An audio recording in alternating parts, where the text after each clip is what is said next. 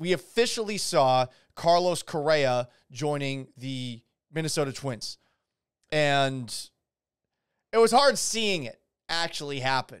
It's one thing to see the contract broken by Mark Berman on Twitter. It's another thing to see Carlos Correa smiling in a Twins uniform.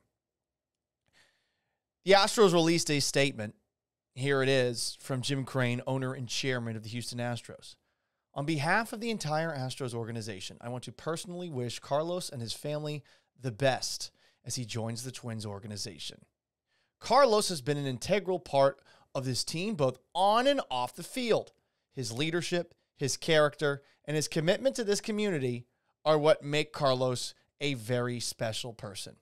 He will forever be one of the great Astros players, a great representative of the Astros organization, and a great representative of the city of Houston. We are sincerely thankful for all he has given to the Astros family.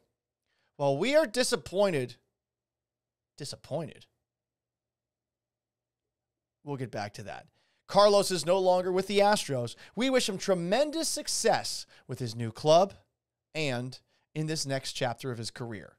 The Minnesota Twins in the Minneapolis-St. Paul area are fortunate to be getting such a quality person. Carlos Daniela and his family will be missed throughout Houston. We thank them for everything they have done to make the Astros and this community better. We look forward to celebrating them and welcoming Carlos back to Minute Maid Park in August when we face the Twins. Damn, we got to wait until August for that. Interesting comments, huh? And GL Ranger 1245, don't worry, we will get to the Tyreek Hill trade because he is now a member of the Miami Dolphins. We'll get to that in a moment. Stone Jam 206, the Houston sports star landscape has changed over the last couple of years. Oh, yeah, Jesus. I mean, let's just go through all the guys who have left. First off, Chris Paul. Second, no one really cared this much about that, but that much about this. But Russell Westbrook from the Rockets, James Harden from the Rockets. For the Astros, Garrett Cole, George Springer, now Carlos Correa. And for the Houston Texans, DeAndre Hopkins, J.J. Watt, Deshaun Watson. It's weird. I mean, I was gone 2 years and a couple of months. I come back, and just about everyone that I covered is gone. Just about everyone. It's depressing. You want to build a relationship, and you want to see these guys for a long period of time.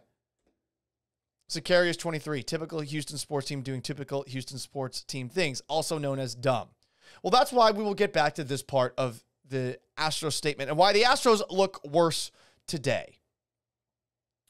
While we are disappointed Carlos is no longer with the Astros, we wish him tremendous success. How disappointed really are they?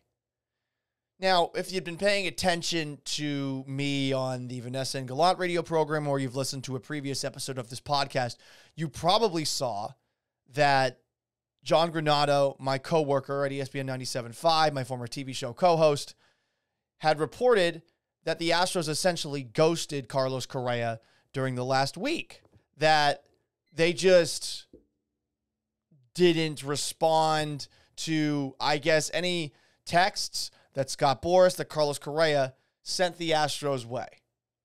I figured this meant over a week, but we found out today at Carlos Correa's press conference with the Minnesota Twins this. We didn't hear from them. That's all I can say. He didn't hear from them when the lockout ended, and it makes me wonder if he had heard from the Astros at all during the lockout period. Look, I think that was an easy-to-match contract that Minnesota gave Correa. I think that Correa would have 100% given Houston the opportunity to match, and we'd be in the right exact spot that we're in right now going into next offseason, trying to figure out where Carlos Correa is going to go, if the Astros are actually going to sign him to a long-term deal. But they didn't even talk to him at all, and now Carlos Correa is confirming it. I mean, shit, a quarter of a year you don't hear from him? I get it. Like, there was a deal on the table that the Astros had given earlier. I think it was for 5 years and $160 million prior to the lockout. But Correa was thinking, I'm getting $203 million. I'm going at least $300 million. $300 million. Heisenberg 25 asks, wow, did they really ghost him? I mean, Based off of what Correa said at his press conference, the way he acted at his press conference, the few words he said at his press conference, yeah, I think it's 100% fair to make that assumption.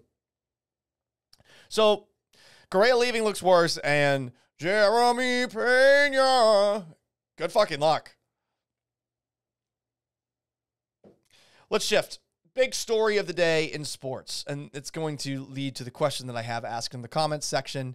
And you can also check it out on Twitter at Gallant Says, Sicarius23, lowballing, banking off loyalty. I know. And I mean, he's shown you enough loyalty. Did you not see him staring down that camera with Ken Rosenthal saying, hey, Cody Bellinger, you stupid fuck. Didn't say it like that. You don't know what the fuck you're talking about when the Astros were accused of cheating. That guy has shown you, I think, more loyalty than you'll probably ever see from an Astros player, because a lot of these guys wanted to keep their head down. Correa stood up, got out of the trench, and ran right into all of the fire that people were throwing at him. And you know what? Like, whether you like him or not, you thought it was annoying or not, I mean, the guy's got tremendous balls to do something like that. And what did you show him? You don't even talk to him at the end?